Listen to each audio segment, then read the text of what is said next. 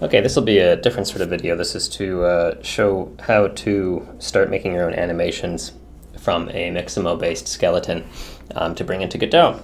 Well, into anything, but I'm just going to show kind of what's standard for Godot. So here I have a Mixamo skeleton. This could be a Mixamo model, but it's just a skeleton and a mesh. I need to first parent these because I actually don't have these guys connected yet. So I've got my mesh selected. I will shift click my armature, my bones, right click, parent, automatic weights. I can quick check that that worked by going to pose mode and wiggle in some bones. I can see my mesh is moving. I'm not going to bother with with checking the weight painting or anything. We're just going to dive in so I can get into the animation stuff. I've got the Mixamo rigger tool. I can link that in the description. That is their open source rigger that will take their skeleton and give it a rig. So I'm going to click my skeleton. I'm going to bounce back to object, but I'm going to click my skeleton here on that Mixamo tool and off on the toolbar, and I will click create control rig. Leave it on the defaults, and blam, we have a rig to move our character with. If I go into pose mode, you'll see I can grab the control nodes and wiggle my character about. These are better for rotations. Yeah, so that's that. Now we need to start making the animations. When you first go to the animation tab, it's not quite to preference, or maybe it is. You just want to, I usually like to have my upper left window here in the nonlinear animation option. So again, clicking that toolbar, nonlinear animation, that NLA Editor. And then down here, well, this is where we're going to start adding some keyframes. So first, I'm going to select all, hitting A. I'm going to right click, I'm just going to insert a keyframe. So now you can see all this, every single rig's location is now marked. I'm really not going to pay attention to much of it except for the summary and whatever one I'm clicked on in any given moment. I'll usually just use the summary line to control the individual nodes. I'll click on the ones I'm interested in moving.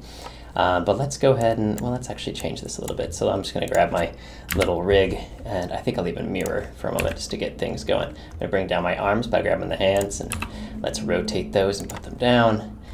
Maybe I'll even bend some of my fingers so he's not so stiff looking.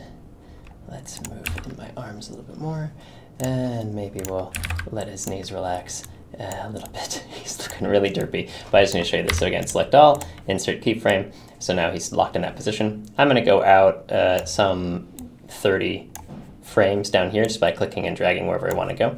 I can now shift a position. Let's move, whoop, let me turn off that mirroring. Let's, I don't know, let's make him do, he's in the Ministry of Fancy Walks. We'll move a foot forward, we'll move a foot back, maybe I'll even give it a little bit of a, whoop, there we go, give it a little bit of that. And maybe we'll raise an arm up, and we'll raise an arm out. And I'm going to select all, insert keyframe. In fact, I like this so much, I might even just actually maybe drag that over here. I'm going to paste this pose again. Let's copy pose, go back to point 0, paste pose. Well, I'm going to paste flipped on the X. That's a handy tool. So I liked my first step here, way over here, this wacky-do thing. Select all, right click, copy pose. I'm going to go to a new location and right click, paste flipped on the X. So what that does is rather than pasting the same pose, it pastes the exact opposite pose. I will then right click and insert keyframe. So now I have right foot up, going to a neutral, up into another fancy ministry walk. So let me go ahead and reduce down here where you can see I've got my start and my end keyframes. This will just let me see better in a loop what I've created. So I've got this ministry walk. This is amazing. What's fun is the editor controls that you'd see in the rest of the mesh building also work here. So if I select all my nodes down in this bottom window and then hit S to scale, I can shrink this down, and then G to grab and move it. That'll make it, it's nice and easy to control. All the controls are the same throughout the interfaces. So there we go. Now we got a little bit more of a wackadoo little march, although I do need to bring it back to neutral again a couple frames after. So let's do 6 frames after 13. That'll put us over at 9.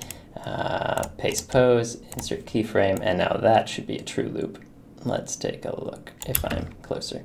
Oh no, I'm an idiot. That's not true because I need to bring it to the last of that one. But you get the idea. I don't need to go through all this.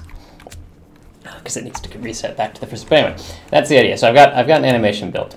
So now here's the important part. Once all this is done, is pushing down these animations up here in the NLA editor, so I can start working on another animation. Because again, this is for a video game. In Godot, if you name your animations with a dash loop, it'll keep it as a loop. So if I truly do like this, and this is the loop I'm happy with for my walk, I could call this something like walk dash loop. And then on import into Godot, it will know that's a loop. It'll automatically mark that as a cycle to repeat infinitely, versus a one shot if I did not include that. So with that renamed, I will hit this push down button. That animation now exists. It is done. I don't have to worry about doing anything more with it. If I need to edit it, I can right click and say start editing stashed action, and I get all that information back to keep working. Once I'm done, I can click off it, that animation's done. But what I can do now that I don't have that, I can be like, well, now I need, maybe I want to turn this into a, I don't know, some sort of jump attack. So here, maybe I want to base it off the same one. So I'm going to right click this guy, I'll duplicate him. I've now got a new walk loop, and I've got my walk loop 0. I'm going to edit this guy because, hey, I liked some of these starting poses that I had here. So let's do this. Let's remove you. Let's make a flying kick or something. So I'm in this position here. I'm going to be in that position later. So let's do a little wind up action. We'll do like a I'm getting ready to jump in the air sort of a thing. You can kind of get the idea. Ho ho ho, he's going to be so ready to jump in the air. Alright, so he does a quick little get ready, and then I'm just going to grab all of him except for his root on the floor and put him in the air. And I'll even reset his rotation. Alt-R can reset the rotation. Alt-G will reset the grab. Alt, whatever general thing, will reset that control. Let's go ahead and give him a little bit of a leaperoo. And actually, since I'm going to be adding a lot of altitude in Godot, I actually don't really need him to go very high in the air, because I will give that actual air in-game. I'd actually rather the animation stay kind of close to his roots, his ground. So I'm going to do that for his airborne jump. So that's actually a little bit better for me. Although I would like to see his legs extend to truly give a jump look. So let's insert another keyframe, and I'll give him a look like he jumped. There we go. So now he winds up, he leaps, and he is airborne. And I can even copy and paste that one, insert keyframe, and kind of show that he's made some. Oh yeah, we were gonna have him kick. My mistake. But this is not a jump animation. This is a kick animation. So we're just gonna let me rotate that so I can actually see what I'm doing here. Rotate.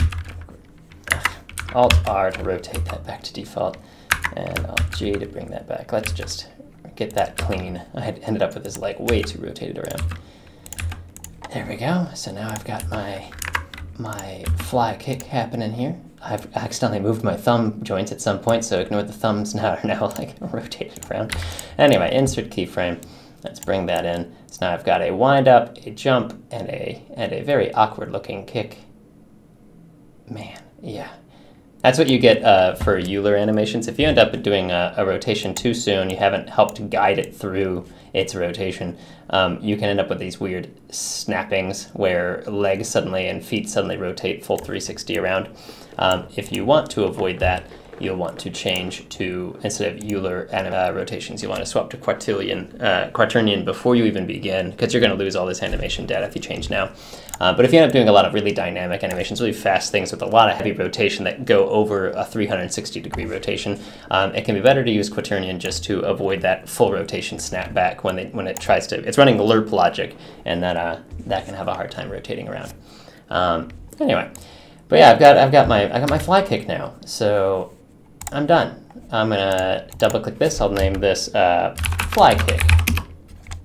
You can kind of ignore these ones. These ones don't really matter, but you can right click and rename these as well. I could name this fly kick.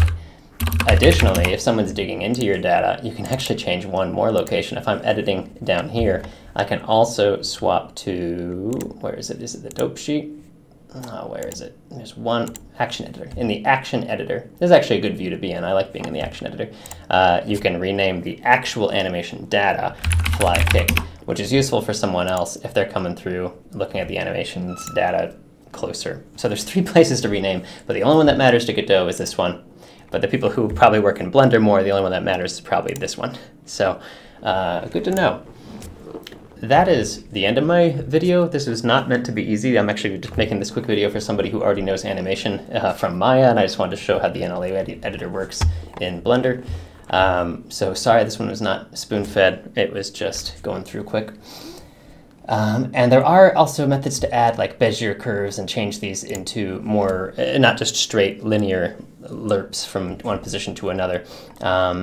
Maybe check out some videos on that, because I'm trying to keep this really tight. I've actually got to get going, but hopefully that helps. But hey, I got 2 animations. When I upload these into Godot, I can use these separately, and that's great. I highly recommend doing something like making an idle position of what is your character's neutral stance, and then keep duplicating that one to make animations come off of that idle. So whenever they're done doing an animation and they're going to return back to an idle, it's always kind of natural looking. All right, that's it.